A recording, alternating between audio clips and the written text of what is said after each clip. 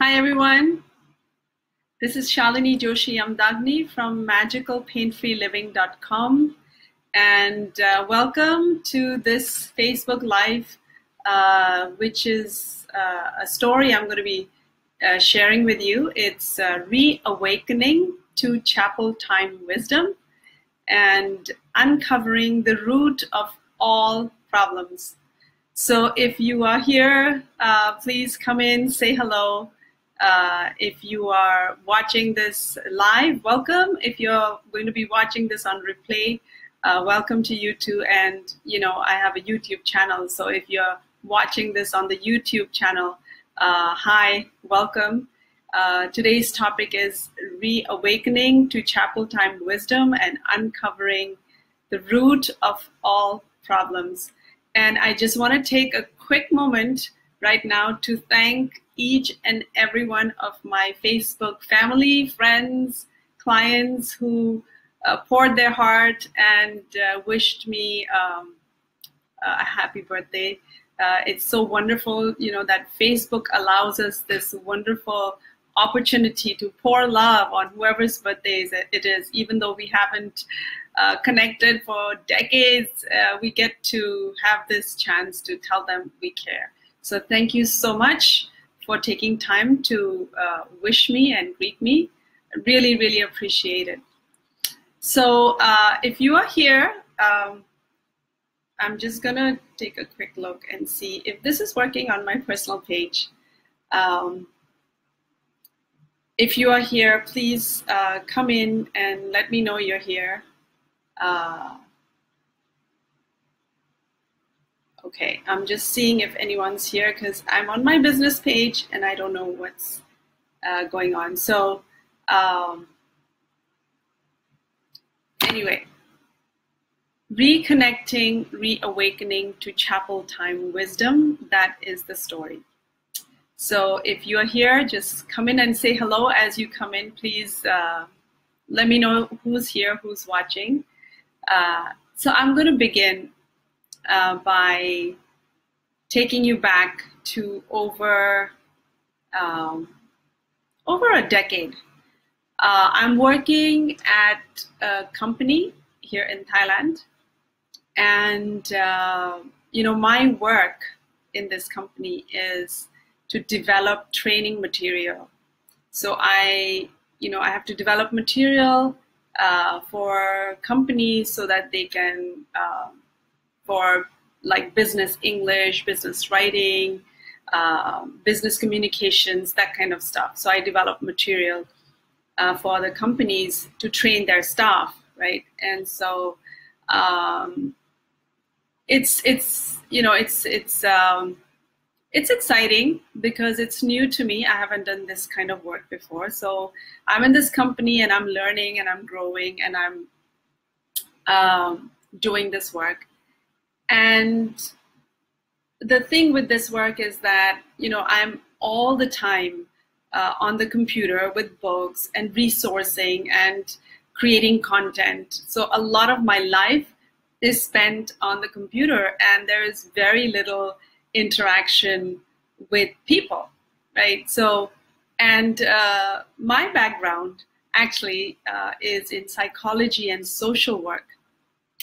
So it's a bit frustrating, you know, spending all your time on computers, looking at books and different sites to collect content and create new content. And so after 3 years of doing this, you know, I start to feel a sense of frustration, a sense of like, you know, it's getting boring. It's not inspiring. I've just been doing this. And the thing is, I've become good at what I'm doing, but it's not feeling as inspiring anymore. But the good thing about this work, this company, is that I get flexi time. So I'm able to leave my office at 2 o'clock in the afternoon and, you know, come and go pick up my kids from school. They are about 4 and 5 years of age at this time, and bring them home. And it was really important for me to do that. So, you know, I stick at it. I stick at this job and I tell myself that, everything else is great in your life. You married a guy from school, your childhood sweetheart. You have great kids. You have great parents. You have a wonderful in-laws. It's the extended family, and it's all great on otherwise except this job. So just tolerate it. Just stick with it, and look at the other people around you. They're doing, not, everyone's in the same boat, and so just, that's the way life is. You just can't have it all, right? You've got to sacrifice. You've got to tolerate some things in life because that's just the way it is. And so I just don't pay attention to that feeling of unhappiness and frustration and just, uninspired state of being. And I keep moving forward. And so I find that as I go from day to day, I'm feeling even more frustrated and even more sort of suffocated being there. And from this unhappy state of being in my office, which is a big time, right? From 8 to 2 o'clock, I go home and I can't be the best me with my kids because I'm bringing in all this frustrated energy into their life, into their experience, and I'm edgy in my relationships with them. I'm impatient. I'm grumbling. I'm complaining, and that's the way it is. And then I come back again the next day for work, and I feel suffocated, and I don't want to be there, and I'm trying to be there. And what's happening is my productivity at my office is also going down because it's so much harder now to create the content that I want to create. It's so much energy is required, whereas before it was fun and it was easy and things were flowing, and now everything seems harder, And so I keep at it, and I just live this way of life. I'm just being this way day to day, and I find that it's getting worse and worse, and my relationship with my kids is like becoming even worse. And I'm thinking, I'm at this job because I want to be able to spend time with my kids and be a good mother and, just have quality time with my kids when they're so small. And I'm ending up being the opposite, right? I'm being a monster mother. I'm not even having a quality time, and I'm still at this job. And, I had these thoughts that I just want to quit. I want to quit this job. But then I had other fears, like, who's going to hire me? Who's going to want to hire someone who wants to leave office at 2 o'clock so she can be with her kids and all that stuff? And so, doubts start to come in, fears start to come in. Nobody's interested, and nobody's going to want to hire me. And, again, I'm just telling myself, like, look at the other people around you. Nobody has it perfect. Nobody has, they're all stressed out, and they're all, this is part of life. So, so this whole internal cycle is eating up at me inside every other day. And, but, I just stick at it. And so more and more, I'm feeling this frustration and this anger and this resentment of being where I don't want to be. But on the surface, everything looks perfect. My life looks perfect on the outside to other people. Nobody can tell, like there's this storm brewing. And so this robotic way of being is my life about over a decade ago. And I keep moving forward this way. And one day, I go to the gym as every day I go to the gym, I go to the office, I pick my kids, I come back home, and then I'm at home, do work after dinner, and then sleep, and then wake up and take the kids to school, come to the gym. That's the routine. And so today I'm at the gym and I'm doing my abs exercises. I noted that there's a pain in my left rib. And I think, oh, okay, I'm overdoing the exercises, so I'm going to stop. And I go to the office. Again, the same cycle, frustration. But I realized that the pain, is not going away. It's been a day or two, and I haven't been to the gym, and I'm thinking I need to go to the doctor because this pain is not going away, and I can still feel it stronger. So I go to the doctor, and I'm diagnosed with an illness. It's called costochondritis. It's an inflammation of a ligament that connects the breastbone and the rib bone. And so now I have a disease and I'm in pain. And so I'm giving medicines, and hopefully this is going to go away. But a week goes by, 2 weeks go by, and nothing's changing. And I find myself, like, it's been now months. I've been trying physiotherapy, ultrasound therapy, hot packs, cold packs, rib support, neck belt. And what's happened is, by now, the pain, which was just a pinprick in my left rib, is all over my ribs, my upper body, and nothing seems to be fixing it. And I'm feeling really frustrated because I'm thinking, what can I try next? Because all these experts in the medical field are not being able to help me. Am I going to be stuck with this forever? And eventually, my pain gets so bad that the doctors asked me to quit my job and be on bed rest forever. And this is so. I have to quit my job. It feels like my life is coming to a standstill, emotionally, physically, mentally, socially, right? And it's a very frustrating place. So I can't drive my kids to school anymore. I can't just be a regular mom to my kids, forget working. And, since I was stuck on bed, I was doing a lot of reflecting on how, when I was a kid, I spent a big chunk of my early childhood in a boarding school. It was a Protestant school in a hill town in north of India. It's called Nainital. You have to Google it. It's a beautiful, beautiful place. And so, what I found is that back in the boarding school days, I realized that, here I am complaining to God and saying, what the heck is going wrong? Why aren't you helping me? I'm stuck here. What have I done wrong? Why do I deserve this? And I'm really angry at God. And it brought me back to my childhood days when I would be talking to God constantly. And I realized, wow, I haven't had these conversations with God in decades, right? And let me give you a little, at the Protestant school, at the boarding school, God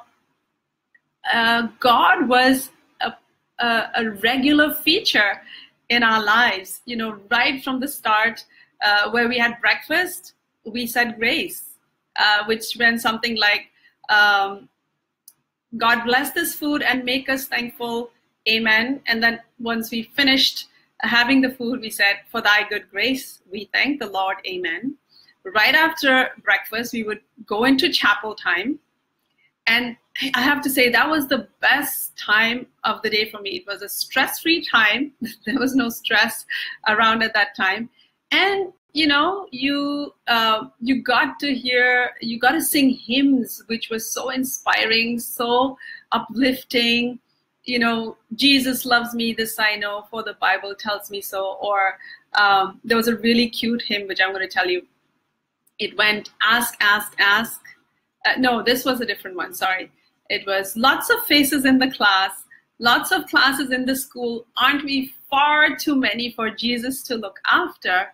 And then it went, no, for nobody else is just like me. I'm important to Jesus. And the other hymn was, ask, ask, ask, and it shall be given you. Seek, seek, seek, and you shall find. Knock, knock, knock, the door will open unto you. Your heavenly Father is so kind. He knows what is best for his children in body, soul, and mind. So ask, ask, ask. knock, knock, knock, seek, and you shall find. Wow. Even saying that right now gives me chills. But here I was, asking God, what the heck is going on? Why, what have you done? Why are you being mean to me? Why am I, subject to all of this suffering? And, it wasn't in the boarding school. It wasn't just the meal times and the chapel time, but, my parents were based in Thailand. I'm talking about the late 70s, and I was in a little hill town in up north in India, and so there was very little phone communication. There was none, actually. There was no communication except through airmail. And so since I didn't have my parents around on a daily basis, God became my parent. And so if I had any stress, or if I was really excited about something, or if I selected to be in the basketball team, which I was, I would just have these conversations with God when I was, at night, when it was bedtime. I would, sit and talk to God about different things. And I realized now, here I am, haven't had a conversation in decades, and really mad and angry with God. And, I realized, wow, how disconnected I've become from my own Creator, and how I, consciously or subconsciously, I've edged God out of my life, saying, "Hey, I'm an adult now. I can take care of myself, so I'll take it from here." And this is where I've landed. I'm in pain. I have a disease. My life is at a standstill, and now I'm trying to reconnect with God and reconnect with my own Creator. And so, it was a big aha moment, and I realized I didn't even have a proper altar in my house where I went daily to pray. And so, I created a little altar, a nice little altar in my house then, and I, started doing daily prayers, daily, spending just 2 minutes and praying to God and saying, "Guide me. I don't know what to do. Show me the way. Help me. Forgive me." All of that. And it's interesting, how right around like 2 weeks after I'd been doing that, I got an email from a friend saying, there is a self-awareness seminar. Would you like to come? And I really wasn't that interested, because I didn't know how that would help me, but I stayed open and I went to the seminar. And it was at that seminar that I heard from the host about emotional freedom techniques, EFT, that and how it might help me get free from my disease and my pain. And I started applying this tool by myself, on myself, Googling it online. And within 2 months, I was completely free from my disease, from every single ache and pain in my body. And, it's been now 10 years since I've been using this technique, and my life went from being stuck on bed forever to, being pain-free, discovering my purpose, discovering meaning, and feeling so joyful, discovering what it is that I was meant to do for my life, and in the process also helping thousands of others along the journey. And so, what I realized is that after working with thousands of people over the past decade, and just even my own experience, I was moving, we are moving forward in our lives without a solid foundation. And, the foundation is that we are divine beings. We are children of God. We are the divine spark. We are source energy, spiritual beings in this physical body first, and that is our foundation. We are loved, we are supported, we are taken care of. Whatever we want, ask, and it shall be given you. But what happens is, I was asking, I said, gosh, I don't like this job. I wish I could be in another job. And my voice said, no, you can't get another job because nobody wants, nobody will offer you this. And I stayed stuck at a job that was making me really unhappy because I was disconnected from the root of who I was, and from the knowing that I'm loved, that I'm supported, and my wishes will be granted. I just have to trust and take that step. But I didn't take the step, right? And that not taking that step and not trusting that I can have the job that I want and just, look for it, go for it. I didn't even try because my voice said, nobody's going to give you a job that offers flexi time, so just forget it. And so staying in that unhappy place and then creating more unhappiness for myself, for my family, and, the whole journey forward. So that was the problem. The foundation of all problems is that we are disconnected from the truth of who we are. And, we might say, yeah, but, I am connected. I am, spiritual, and I am, I do have a strong faith. But it's like we have one eye on God and one eye, we think, we have to just make it all happen. And if we don't see it, we start getting stressed, we start getting overwhelmed, we step into anxiety.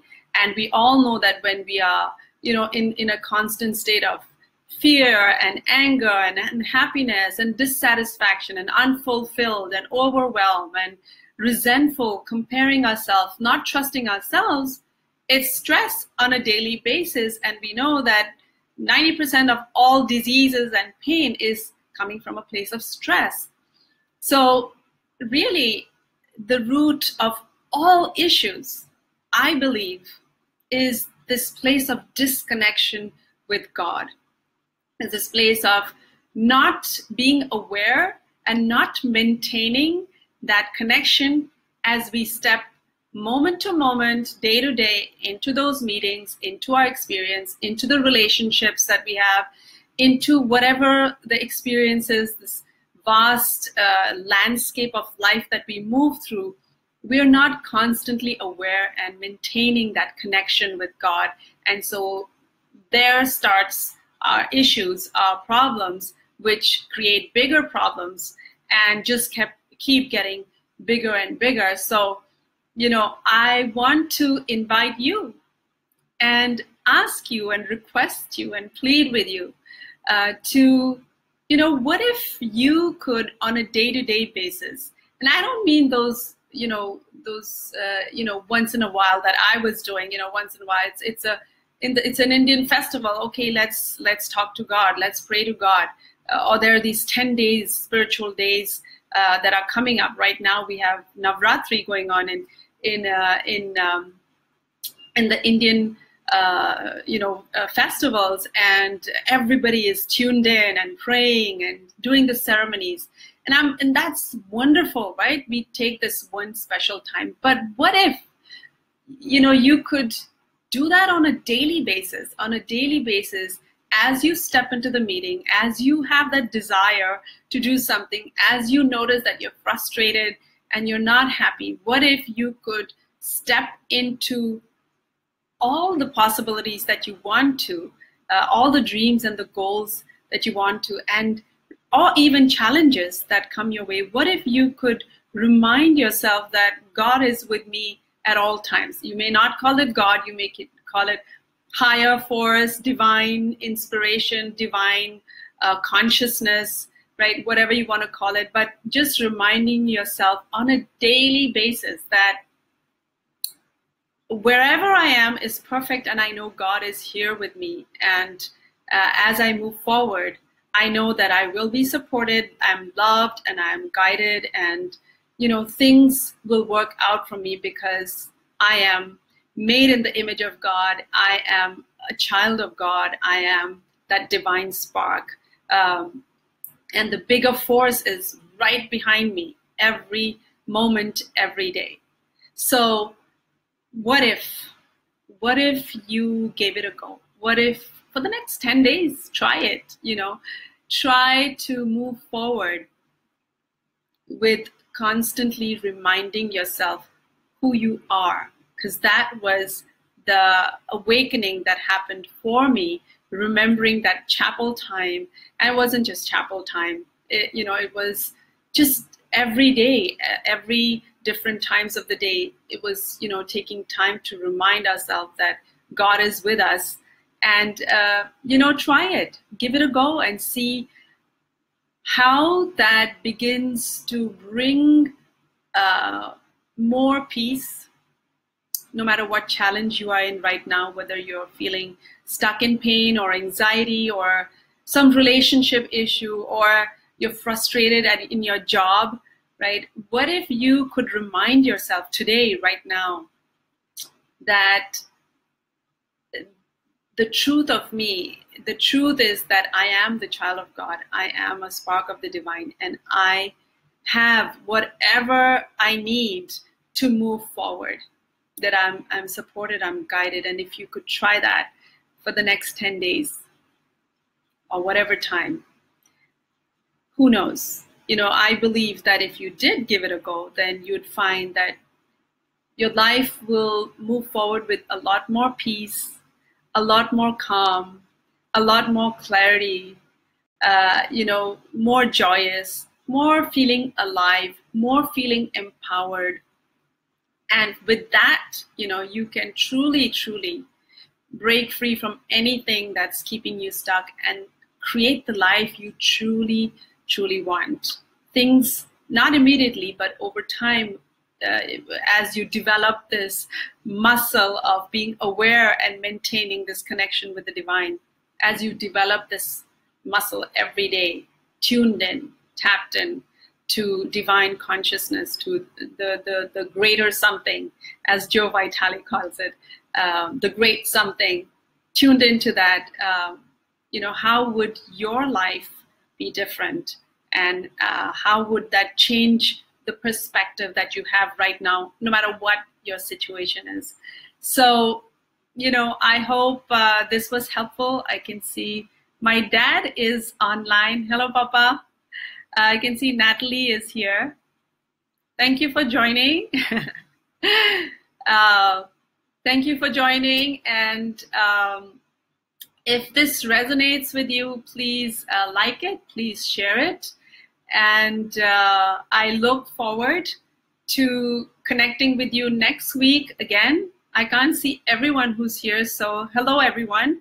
And thank you for joining me today. And I hope that you'll join me again for another inspiring story next week, Thursday, same time, same day. And thank you very much, and I'll see you next week. Bye-bye. Bye.